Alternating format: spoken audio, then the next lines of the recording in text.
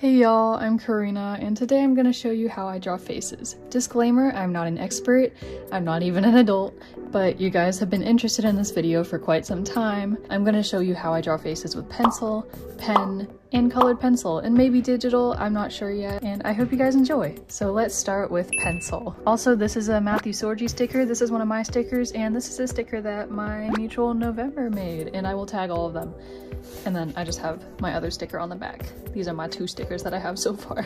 By the way, this is a moleskin sketchbook. It is actually meant for art, unlike my last one, so keep that in mind. The paper is pretty nice, to be honest. I'm gonna use my trusty Bic mechanical pencil.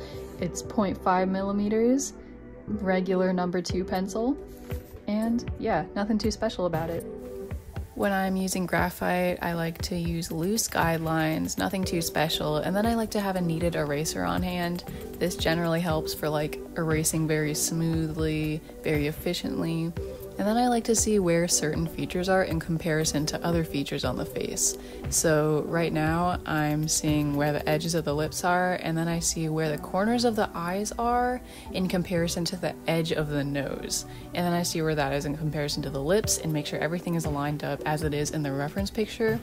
What also helps is just like drawing an imaginary guideline over the reference picture to just kind of visualize it a little better, if that makes sense. So it's really just about seeing where certain things are in proportion to other things to make sure your proportions are all right or as accurate as you can possibly be. And then I like to also map out highlights, midtones, and shadows. So right now I'm drawing out highlights on the face that I can see in the reference picture, and then the cheekbones, the shadows right there. And it doesn't always have to be perfect. I like to do a lot of erasing and just really tweaking things until they look right to me. So I'm drawing Ugly Worldwide on Instagram, or Giselle, I believe her name is, and it's really a tedious process of drawing and erasing until I have the most accurate proportions I can draw. I try to find tiny details in the picture, like certain lumps, divots in the face, so I can really make it look like the person I'm drawing. Giselle's face was pretty difficult to draw because everything is so pronounced and unique, so it was hard to make everything look completely right, but eventually I think I got the shape of her face down. It was just a lot of like erasing and figuring out like where the jawline matches up with the edges of the lips, or like, I don't even know, man. It's really hard to explain stuff like this because it's not a certain step-by-step routine that I follow. I just kind of try and study the reference picture as much as I can.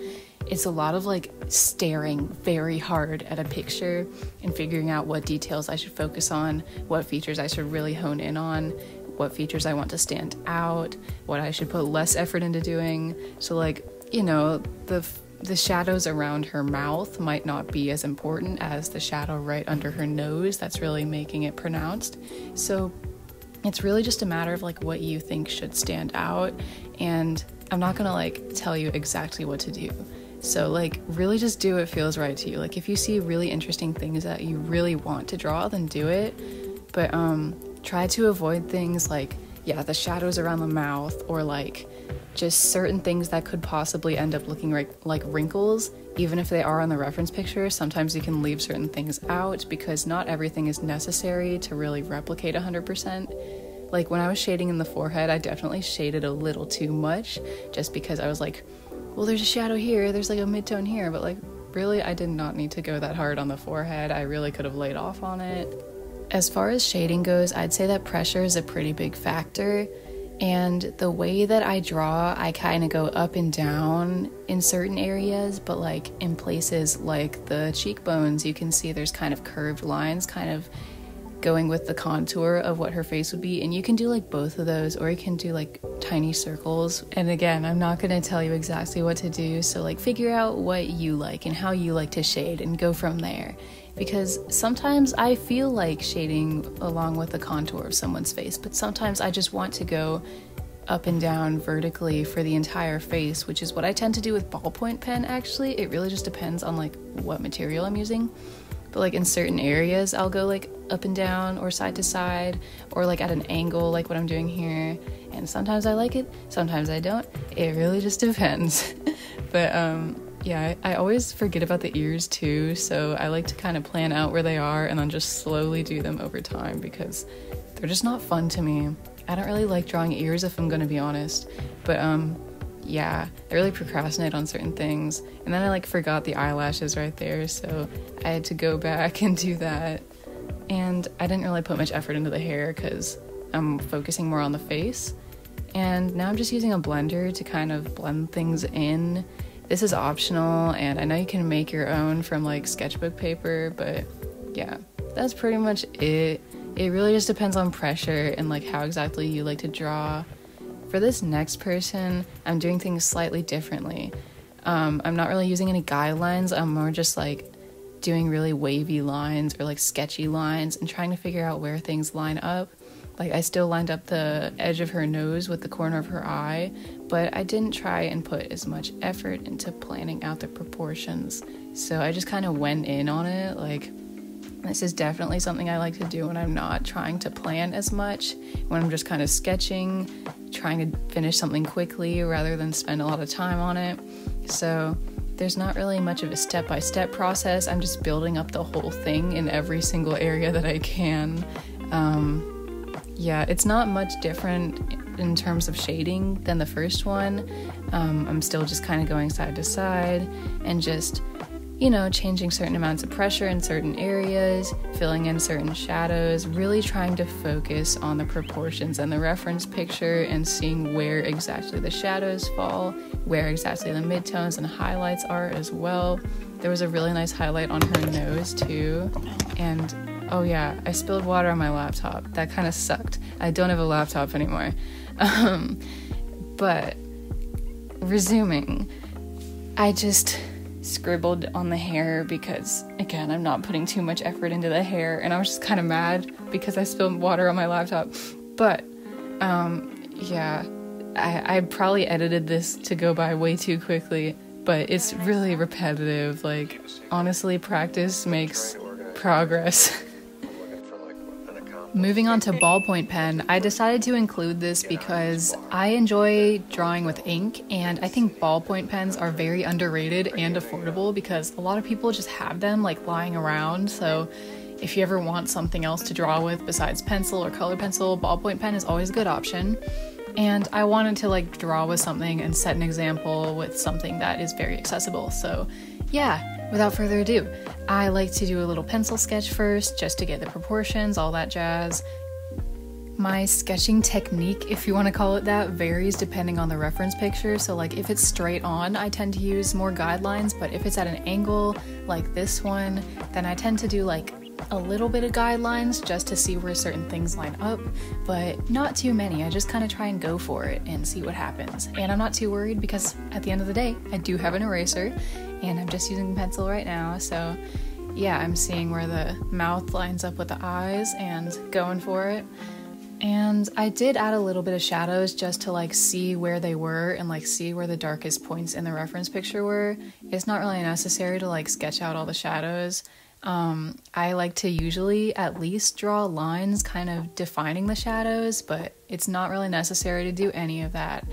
Yeah, I just like to see where things are because I'm a visual learner. Once I'm somewhat satisfied with my sketch, I grab my trusty kneaded eraser and I roll it over the drawing like one would with clay or something like that. And I really like doing this because it's so satisfying. It's like lowering the opacity in real life. Like, wow, crazy, so innovative. And then I just sketch out with my ballpoint pen. I like to use more line work in my ballpoint pen drawings, more than I would with pencil, I guess. So yeah, I like to have some lines to start with, and I also like to have an index card or a scrap piece of paper or a tissue, something to wipe my pen off with, because what happens is ink tends to well up in the pen. I think this goes for like most ballpoint pens. Maybe if you have like a higher end ballpoint pen, it might not happen, but yeah, the ink wells up and it just comes out whenever it pleases onto the paper. So it's good to have something to like constantly just wipe off your pen routinely. And it's kind of inevitable for me, at least, like I forget sometimes and some time passes by and then I like see a giant blob of ink, or not a giant blob of ink, but like you see towards the left of the face, there's like that little dot that's like a little more darker than the rest of the shading. So yeah, good to have something to wipe off the pen. And the way I shade with ballpoint pen, I like to hatch vertically. This excludes the hair, the eyebrows, the eyelashes, and the line art, obviously, but I really like shading vertically. Like, I don't know what it is. It's so satisfying to me. I start out with like very, very light pressurized hatching, and then I slowly build it up. If there's a really dark shadow or something that's already just, really dark, I go ahead and shade dark. I find it really cool because I shade most of the face very lightly, and then over time I notice like, hey, the shadow could be darker, and then it all starts to like come together, and you can really see different values throughout the face, and I don't know, it's like a little thing coming together. I don't know. I don't know what I'm talking about. But yeah, for the hair, I just kind of scribble it. I don't like doing hair. I just really like drawing faces. At the end of the day, pressure is probably one of the most important parts. Once you tackle shading with certain amounts of pressure, things start to become a lot easier. If you guys take away anything at all about shading from this video, let it be that 1, you should take your time with gradual pressure, and 2, be really, really tedious about studying your reference. If you don't take time to look at the little details on the person you're trying to capture, they won't really show up in your drawing, like you have to notice the details first to actually put them down on the paper. With that being said, do not try and sweat it with the details, and also try and look at the picture as a whole and figure out what areas you should shade darker in, what features the person has that you really want to get right. There isn't one specific way to draw faces, but really looking at your reference can help capture someone's likeness. I only emphasize this so much because I'm aware that some people, including myself, can forget to look at the reference picture, so making sure that you really glance between the picture and your drawing every 5-10 seconds is really important to make sure you're staying on track.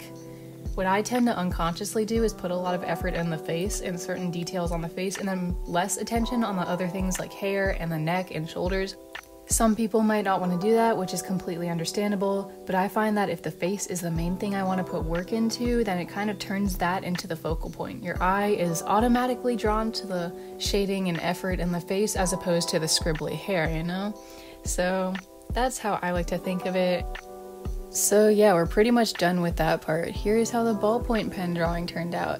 I think it looks pretty darn good. And now for colored pencil. I use Prismacolor pencils, which are the only brand I've ever used. They're really good quality, so I never feel the need to switch over or try any other pencils. I start out with a normal pencil sketch. I didn't use as many guidelines for this one and just kind of took a jab at it. There was a bit of trial and error, but I think I got the hang of it. I drew Caliuchis for this one, and I really wanted to do her justice, so I was a bit stressed and anxious about getting the proportions right. Therefore, I kind of messed up a bit more. You guys already know the drill by now. I'm just taking my rolled up kneaded eraser and lowering that opacity. This next part is completely optional. It really depends if you have paper that you're okay with bleeding through and if you have alcohol markers or not. I learned this trick on TikTok about a year ago. Basically, you just use an alcohol marker to color in a base layer and then shade with colored pencils on top. I've used this for a lot of my AP artwork and my recreational art as well, and I just love it so much. If you don't have toned paper, this is definitely an easy way to achieve something with a similar effect. So yeah, just take a preferably not dying alcohol marker and go crazy. It doesn't matter if the color is completely even or not.